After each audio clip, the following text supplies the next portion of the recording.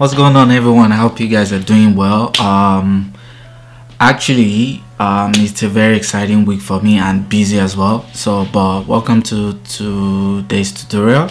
And you guys already saw what we'll be doing today. We'll be doing that kind of freeze frame type stuff. A lot of people have really asked for this, so I thought this would be a perfect time to get this going.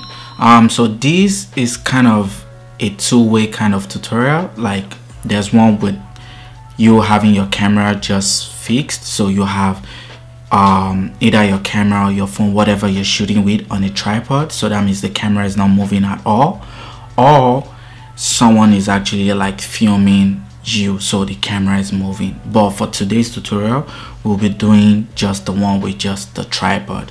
So let us jump on After Effects. Let me show you guys how to go about it, and we'll look forward to the next tutorial. This is what we'll be creating, as you can see, but I already started a new composition here as for what we'll be working with. So this is just another portion of the video just to make it easier. So you can see I'm just going left to right and just turns around. So what you want to do is, you already have your base footage right here. I'm just gonna rename it to base plates. So that's your original footage, right? So what you want to do now is you want to create markers. So markers will just be spots where you want the freeze framing to happen. So for example, you see right here, so let's say you want this right here. So those are the spots that we want to just kind of give ourselves a mark. So let's say I go from there, I rock back, let's say right here. Let us create a marker. So a marker is right here to your right. Just click on it. You can see it will create a marker there. Let's look for another nice spot. Maybe right here. Let's create another marker. So marker 2. Let's look for another nice spot. I don't want to be too much. Let's see, maybe here. Let's create another marker, and let's do one last one.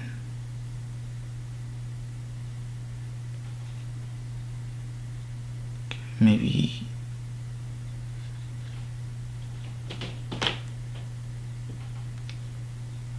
here. Let's do this. Okay, so now we already have all our markers. So now what we want to do is, since we already know we want 4 freeze frames, I'll duplicate the footage 4 times. So 1, 2, 3, 4. So we already have that. So don't forget, the blaze plate is just the actual footage, so you don't have to worry about that. So you can just lock that. So I've locked that. So now for our first freeze frame, let us go to it right there, which is the first. Let's just turn off the eye of the rest. So the first one that we're working with, let's just rename it image 1. So now this is what we want to do our freeze frame, right? So what you want to do is right click on your footage, go to time, go to freeze frame. So now you've frozen the frame. So now that you've frozen the frame, this is where the magic happens. Now you want to go up here and look for your mask tool. This is weird. How come I can't see my mask tool?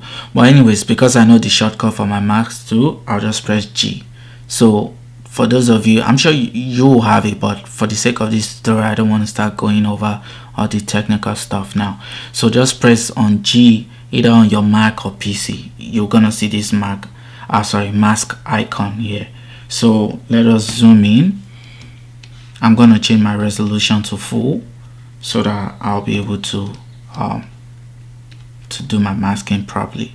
So now let us start masking.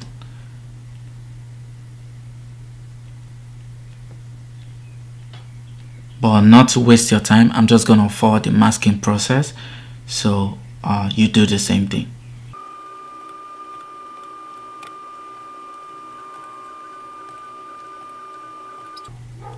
Okay, now I just finished the masking right there. As you can see, I already have myself all maxed out. So now this is a layer of its own. If I isolate it right there, you can see I'm just there by myself. So where the magic also happens, or to further the magic, is now, you know, because you froze the frame, you see myself just all the way through the footage, but we don't want that. So what we want is, we just want from the beginning of the clip to right here. So now we need to cut out all the other portion of it that's supposed to be showing, so that it creates that nice effect that we're looking for. So I'm just gonna hold on Alt and bracket close right there, and before I play it, I'm just gonna feather out my mask. So now if let me reduce the resolution. So now, as you can see, you see that, so it starts and it picks up like that. So now let's move on to the next footage, sorry, to the next shot. So we'll name this image 2. So image 2, don't forget, right click, time, freeze frame. We already got that. Now you need to mask again. I'm gonna fast forward and meet you guys.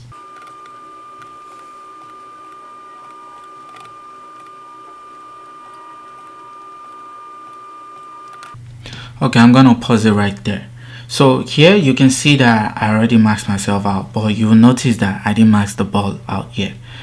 Just so you know, I can always, like, I could have maxed both the ball and myself all together, but I just want to give you guys a little tip. So sometimes if you want to separate your mask, all you want to do is just, since you're still on that same layer, just do your second, after you've closed your first mask, just go onto your second mask, and whatever it is that you want to mask out, it's gonna automatically, right here, it will create the second mask inside of it.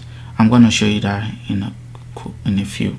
So now I've closed the second mask. Let's go onto it. Let's press M. You can see first mask, which is the green, which is me, and the second mask, which is the ball. So now let us press F to feather both out. 5. I'll do 5, 5. And just so you know, I forgot to freeze frame. So let us go time, freeze frame. So now that we've frozen the frame, don't forget, now you want to close bracket to delete whatever is left. So now I'm just gonna go back and do a playback. So as you can see now, go back, get the ball. Cool, right? So see that? Voila. Let's do the third one. I'll catch you guys again.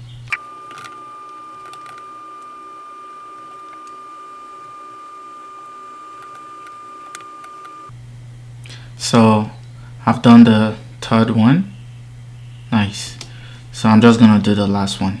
I'll catch you guys.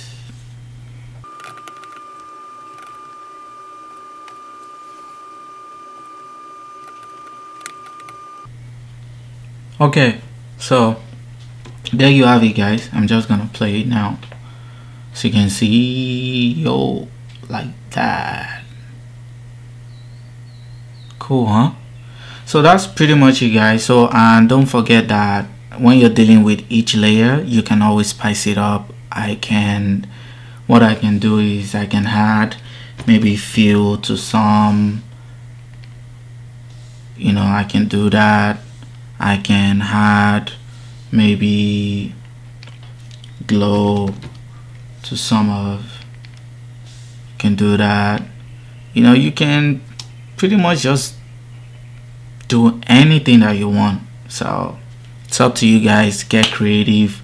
And yeah, don't forget, if you have any question, put them in the comments below, or hit me up on Instagram, or have our Telegram group chat. And yeah, don't forget to subscribe, like, tell your friends, and I'll catch you guys in the next tutorial. All right, ciao.